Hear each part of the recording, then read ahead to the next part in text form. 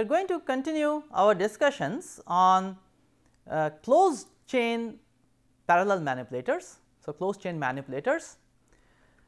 So, to give you the overview of what we are going to discuss in this lecture. So, the displacement analysis of closed chain manipulators, we are going to look at the example of a 3 RPR parallel manipulator which has 3 degree of freedom. We have discussed what a closed chain robot is. It is also known as a parallel manipulator, because all the actuators are connected parallelly to the end effector, as this figure shows. So, this is one actuator, this is a second actuator, the third actuator, they are all connected parallelly to the end effector. So, this is the end effector and all the actuators are directly connected through links to the end effector. So, this is a parallel manipulator.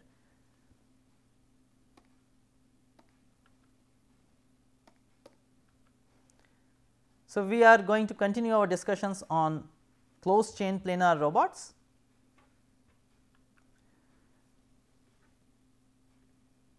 Let us look at some of the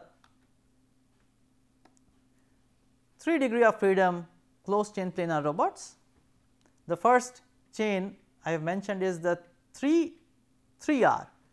So, according to this nomenclature, actually it is 3R dash 3R. So, as per our previous nomenclature, this should be 3R dash 3R dash 3R. So, written in a compact form as 3 times 3R.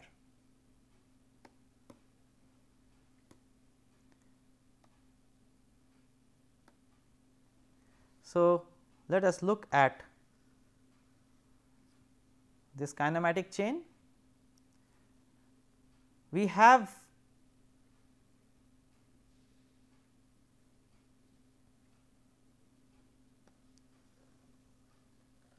a ground link and the end effector link, as I have shown.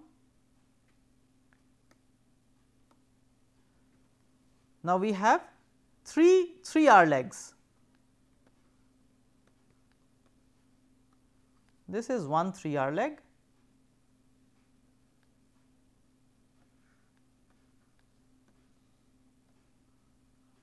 This is the other 3R leg.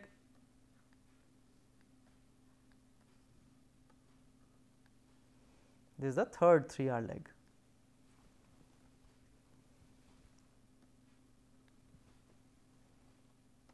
Let us calculate the degree of freedom of this. This ground is 1, 2, 3, 4, 5, 6, 7 and the end effector is 8, link 8. So, number of links is 8, number of joints 1, 2, 3, plus 3 6 plus 3 9. So, we have 9 joints, 9 kinematic pairs, each having degree of freedom 1, since they are all revolute pairs. So, therefore, summation of degree of freedom is 9. So, therefore, degree of freedom is 3 times number of links minus 1 minus 3 times number of joints plus summation of degree of freedom of each joint. So, this gives us 3.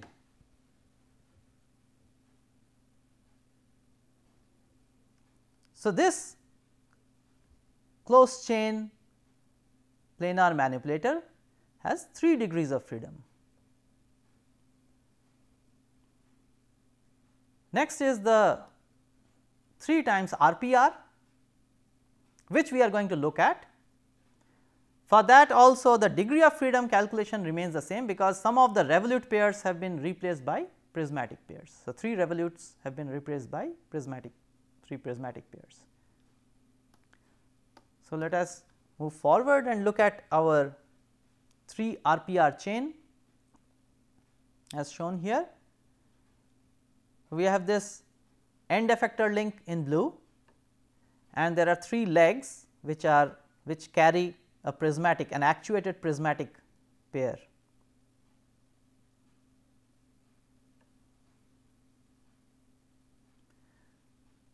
So, you can see that the coordinates of the end effector point x e and y e are to be, and the coordinates of the end effector point and the orientation. Since this has 3 degrees of freedom, so we can control 3 things. So, position of the end effector and the orientation of the end effector link, and we have actuations at these 3 prismatic actuators in terms of S2, S4 and S5.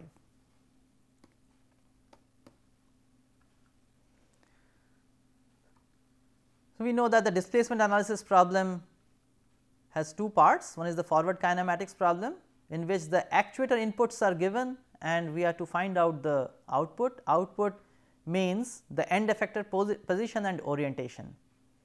In the inverse kinematics problem, for a given output, which means the end effector position and orientation is specified, we have to find out the actuator inputs.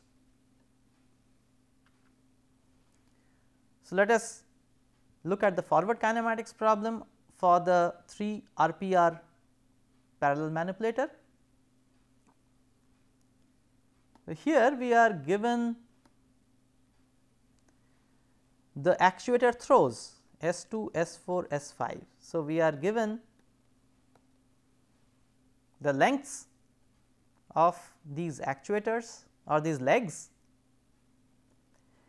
We have to find out the coordinates of the end effector x e and y e and the orientation of the end effector link.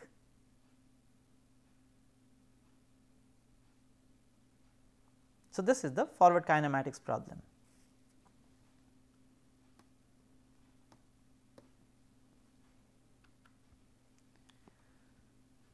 So, let us begin with writing out the coordinates of the points on the end effector link. So, here I have written out the relations between the coordinates of point A and the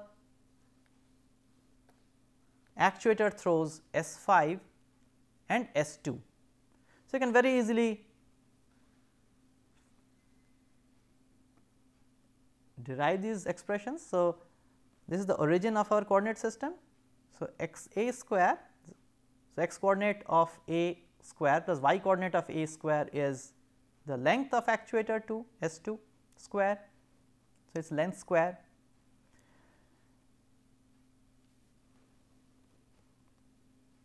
The length R A square, which is S5 square, is given by x a square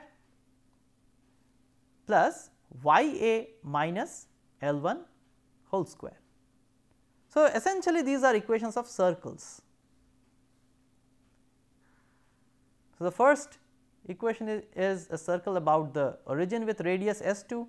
The second equation is the equation of a circle with radius S5 and center 0 L1.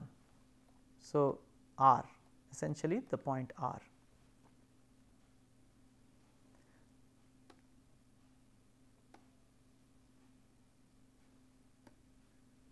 So, therefore, if I subtract the second equation from the first, if I subtract the second equation from the first,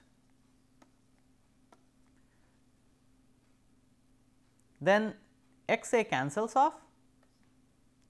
What I arrive at is this, which can be written as y a plus y a minus L 1 into y a minus y a minus L 1 is S 2 square minus S 5 square. So, that gives us 2 times y a minus L 1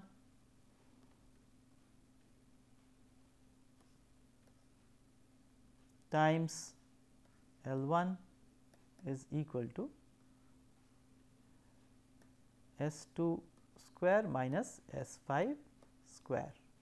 So, from here I can solve for y a.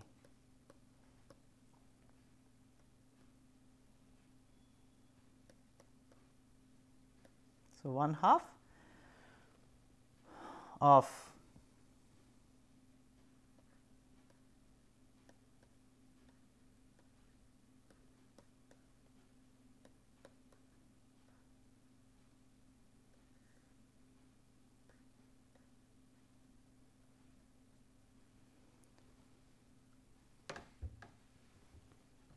so this is the solution for y a.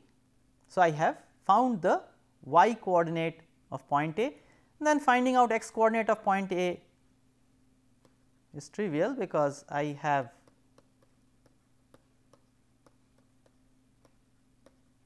this equation, this is the first equation. So, I can solve for x A.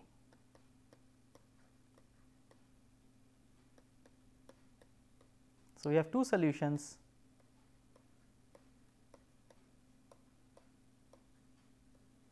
with plus or minus signs.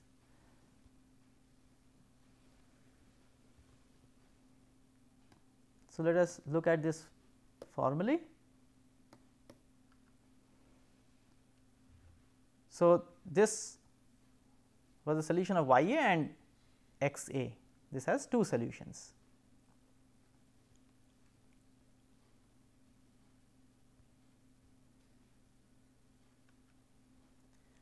So, I have written out these two solutions here. These are the coordinates of point A. So, the two solutions are specified in are given in terms of these two signs.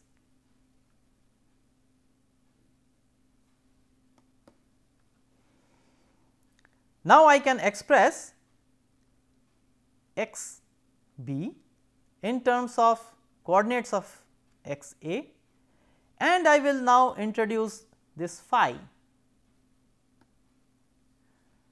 So, x b, so I am expressing the coordinates of point B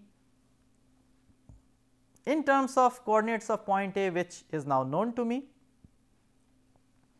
plus d times cosine phi.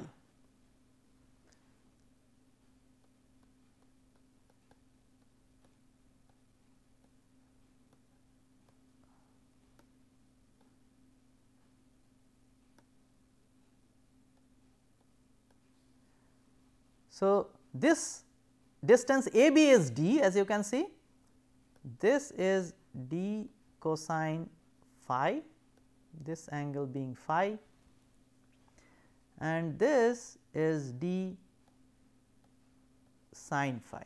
So, therefore, x b, x coordinate of point B is x coordinate of point A plus d cosine phi, and y b is equal to y a, which is not also known to us, plus d sine phi. So, once I have the coordinates of point B,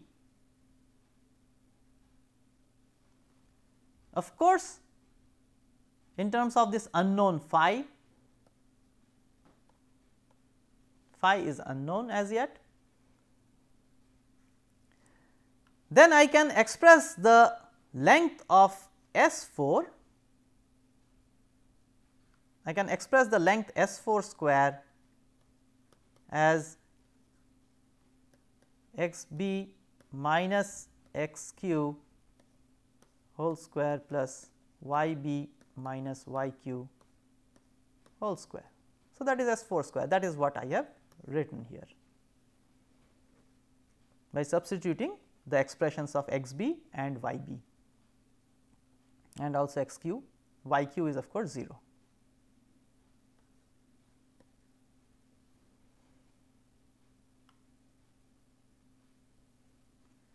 In this equation you will find what is not known is phi. Phi is as yet unknown. X a is known, y a is known, and S 4 is given. So, phi is the only quantity that is not known. So, when I open up and simplify this equation, I can express it in this form, which you can very easily do. So, since phi is unknown to us, I express it in terms of sin phi and cosine phi, where A, B and C they are completely known, because y a we have calculated, x a we have calculated, and S 4 is given to us. So, the only thing that is not known is phi, and we know how to solve this equation. We make this substitution, we define x as tan phi by 2, express sin phi and cosine phi in terms of x, substitute back in our equation, get this quadratic in x whose solution is known to us. So, we know tan phi by 2 in terms of a, b, c which are known to us.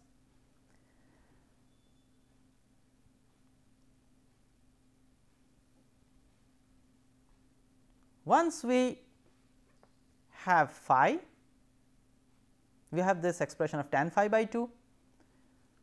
So, I have written out the expression of tan phi by 2 in terms of a, b, c, and there are two solutions of phi from here, phi 1 and phi 2, which are because of this sign positive, choice of this sign positive or negative here. So, this is with the negative sign and this is with the positive sign. So, these are the two solutions of phi.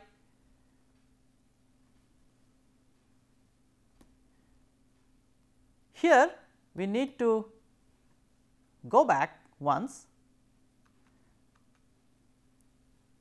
to look at this expression and recall that there were two solutions of x a y a. So, x a y a had two solutions, one with positive sign of x a, the other with the negative sign of x a.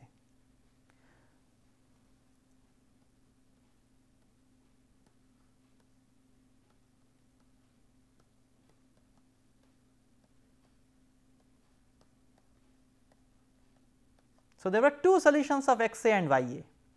Corresponding to these two solutions of x a and y a, you will have two values of a b c. You may call them a 1 b 1 c 1 and a 2 b 2 c 2. So, therefore, for each value of a b c, you will get two solutions of phi. This is what we have looked at. So, for each value of a, b, c, you have two solutions of phi, phi 1 and phi 2. Now, since there are two sets of a, b, c, call them a 1, b 1, c 1 and a 2, b 2, c 2.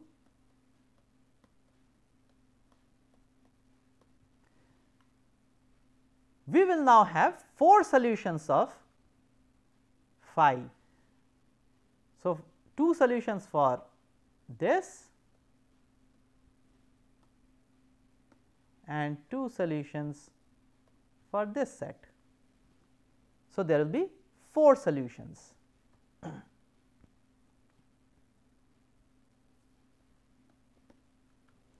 Now, once we have the solutions of phi, we can now express the end effector coordinates x c in terms of x a plus 2 times d cosine phi. Now, this is what is d. So, 2 d cosine phi, this being phi, and this is 2 d sin phi. So, x e will be x a, x coordinate of a plus 2 d cosine phi, and y e similarly will be y coordinate of a plus 2 d sin phi.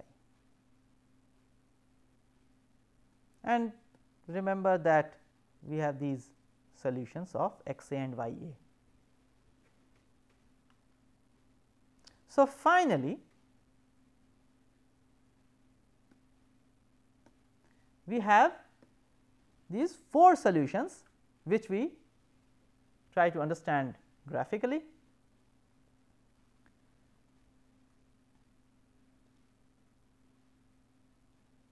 So, we were given S2,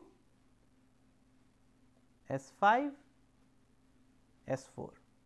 So, these were given, we were to find out x e, y e and phi.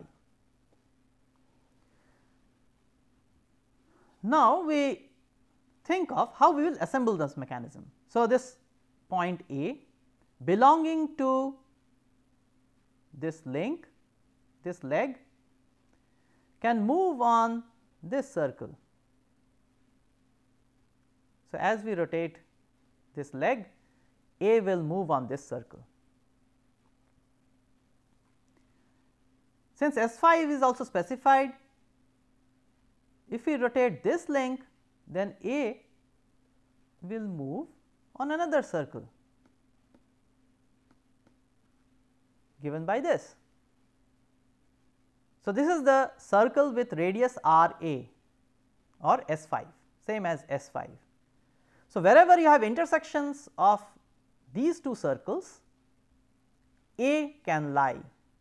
So, A can lie on the intersections of these two circles. So, there are two possibilities. One is this possibility that has been shown, the other is this possibility. So, these are the two solutions of x a. You can see, you can check that y a remains the same, the y coordinate of a remains the same. So, the x coordinate of a has two solutions. So, as an ordered pair, A can have two coordinates, one is here, the other is here.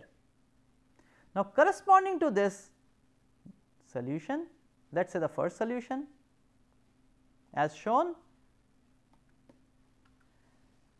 Now, since S4 is also given, so the revolute pair B can lie on the intersection of the circle obtained by rotating this leg. So, when you rotate this leg, so B moves on this circle. Now, because A is fixed here, you can rotate the end effector link. So, therefore, B can move on another circle which is this.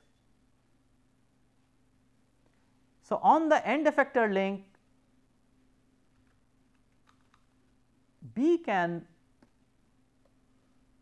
rotate on this circle. So, therefore, the intersections of these two red circles which are here and here are the possible solutions where B can be assembled, and that will fix up the end effector link. So, therefore, x e, y e and phi get fixed. Now, A has this solution, there is a second solution of A. So, therefore,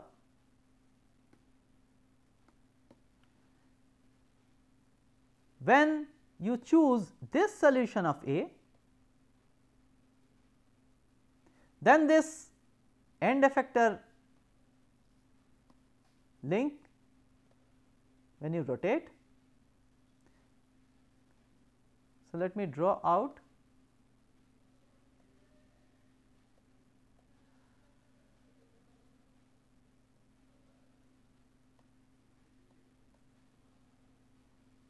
these two legs. So, this is the second solution for A, and the end effector link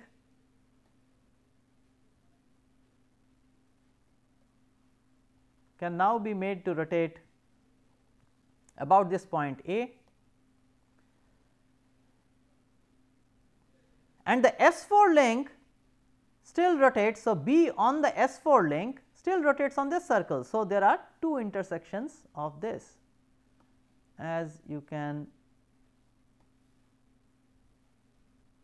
see here and here.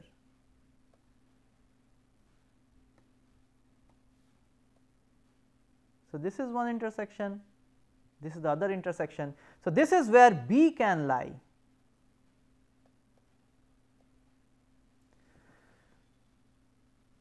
So, there are two solutions of B for this second location of A.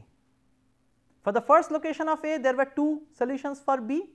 For the second location of A, there are two locations of B. So, there are 4 solutions. So, these are the 4 solutions that we have. So, let us look at this once again. So, we started off with this circle of radius S2. We want to first locate A. So, we first make a circle with radius S2 about the origin, which is P. Then this second circle with center at R and radius S5. So, there are 2 intersections of these 2 circles. These 2 intersections correspond to the 2 solutions of A. Now, once A is fixed, then we have to locate B. So, the end effector link AE can rotate about A, and hence B describes a circle, and similarly the leg QB of length S4 can rotate about Q as a center with radius S4. So, I have drawn this circle with center at Q and radius S4, and with center A, the end effector link can rotate with radius. So, and rotate about A, the radius is D. So, that is the second red circle. So, the intersections are the correspond to the point B, the intersections correspond to point B. So, there are 2 intersections. So, 2 solutions for B. This is for the first choice of A. For the second choice of A, the center at A shifts to the second solution. So, B can lie on the smaller red circle on the end effector link. So, the intersection of the 2 red circles again correspond to the 2 solutions of B corresponding to the second solution of A. So, these are the 4 solutions. Let us quickly look at the inverse kinematics problem.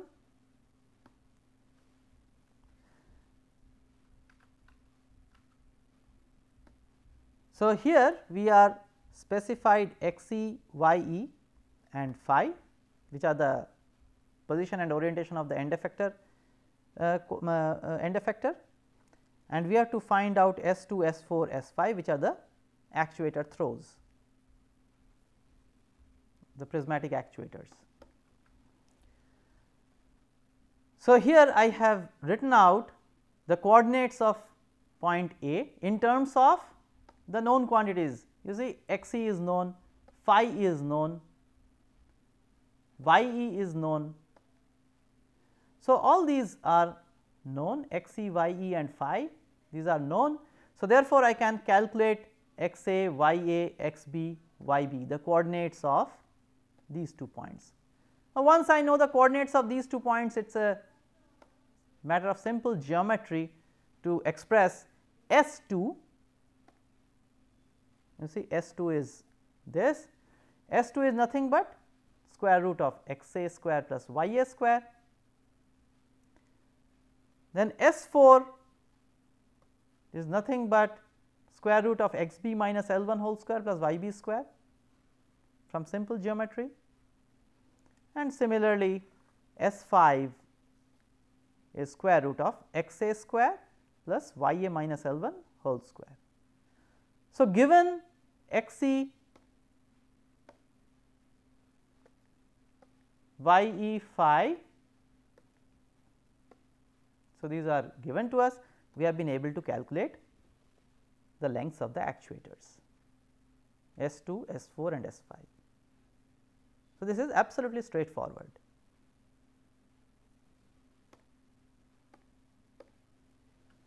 So, let me summarize.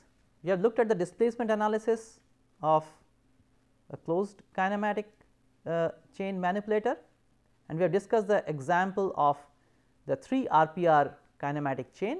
We looked at the forward and the inverse kinematics problem for this chain. So, with that I will close this lecture.